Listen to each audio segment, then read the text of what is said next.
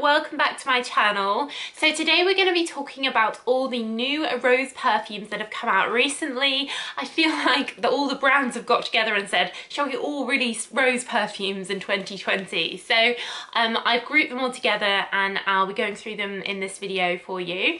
If you're new here, then welcome to my channel. It's all about perfumes, as you might have guessed. Do subscribe. I have so many videos every week. I already have hundreds, so join our little community here and subscribe, and I will be doing more giveaways and things coming up, so be subscribed to look out for them and turn on your notification bell. So let's talk about the probably biggest release of new rosy perfumes at the moment. Miss Dior, Rose and Roses. You guys know I love Miss Dior. I have Miss Dior. I have Miss Dior Absolutely Blooming. And I have this sample of Miss Dior Rose and Rose, and I keep trying Rose and Rose every time I see it because it's just everywhere, like super promoted. I found this a pretty nice gift. It's an eau de toilette. It's a very, very sparkling and very fresh rose. So imagine going into a florist and smelling a rose. Sometimes rose perfumes can be associated with a very old-fashioned heavy smell. This isn't like that at all. They put geranium in, which is quite an uplifting floral, and as it dries down it becomes quite slightly musky as well, but overall it's very fresh. Thing is, it's very light and it doesn't last that well. Like most people I know who have bought this have said they don't find it to be lasting that well, but it is a really pretty bottle. It's a really pretty smell. You know, the branding and everything's just so lovely. So it's one of those, I think I've said it before, like your heart loves it, but your head says not great value for money, but your heart's like, but it's so pretty and pink. So next we have a new one from Montguerlain called Bloom of Rose. I just smelled this in an airport. This is much lighter and fresher than the other Montguerlains, than the original Montguerlain. At first you get a real citrusiness, and the rose isn't as dominant as you'd expect with a name like Bloom of Rose. So it's more like a fresh green rose, citrus rose.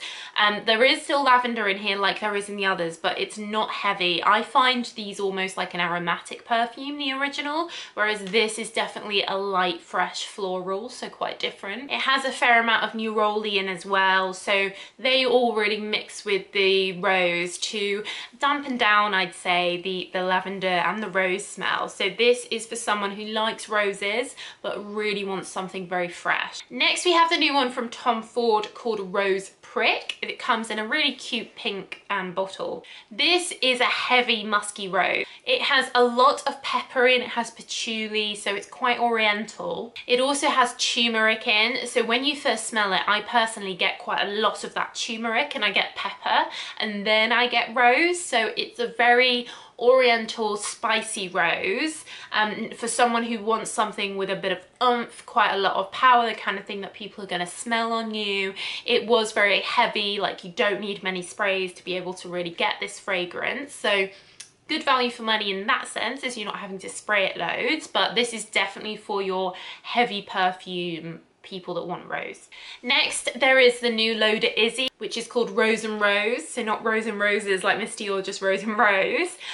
Issey Miyake, you know, I think they're a really good brand, so fresh, and this Rose and Rose, really pretty, very, very fresh. They mixed it with raspberry. Raspberry is often mixed with rose. They complement each other, and it gives it a light, fresh fruitiness to that rose, so I think it makes it very modern. Raspberry's a very modern scent, I think. It also has pear in, which I love in a perfume. I think this could well be my favourite of all these new roses, because I just find it very fresh and uplifting, a very, very, very modern rose, which is hard to get. I think it's hard to make rose modern, but this to me is quite similar to Rose and Roses from Miss Dior, but this is probably better for lasting. So next we have Goutal, or what used to be called Annick Goutal, who have rebranded recently. These are a classic French perfumery, and they create very floral and very green perfumes very well. So they have Rose Pom Pom, and this is an eau de parfum and an eau de toilette, and they've kind of been relaunched. So they've been around for a few years, but they've kind of been relaunched, and I'm not sure if they've reformulated them. Now the two are very different. The Rose Pom Pom is a really plummy rose. It's a deep blackcurrant rose. It's a strong rose. I think it's too strong. I personally wouldn't wear this. It's like an almost sickly heavy rose. But the eau de toilette version of this is really nice. Blackcurrant, raspberry are fresh here and give it a very uplifting scent, and it feels like a modern rose that we've seen from the other perfume houses. So if you're looking for something very classic, very beautiful, go for this Rose Pom Pom eau de toilette, definitely. It's unusual, not many people will have this. It's very, very classy smell, but it's very, I don't know what the word is. It just feels very French and very exquisite, and very much like how a perfumery would make this a rose scent. Next we have the Narciso Rodriguez Fleur Musk Eau de Toilette, Eau Florale. It's got the world's longest name. This, like the Fleur Musk Eau de Parfum that you already have, is a very musky rose. To be honest, it's not that dissimilar from the Eau de Parfum version, but perhaps a little bit lighter and a bit more like zingy. But if you like your musky Narciso Rodriguez, powdery almost muskiness, then this is your best bet for a floral musk, because these perfumes are so good for lasting. I love Narciso Rodriguez, really good for lasting.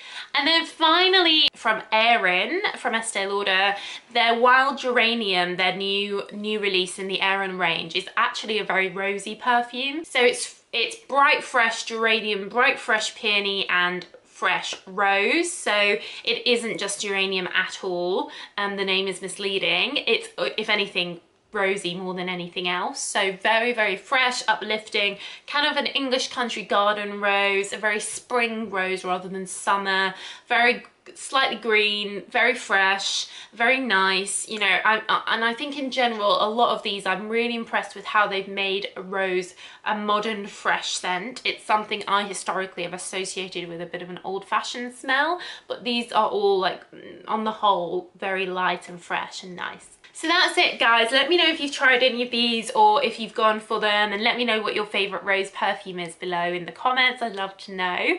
But that's it. So thanks for watching. I'll leave the links down below to where you can buy all these, and I will see you again in the next video. So bye for now.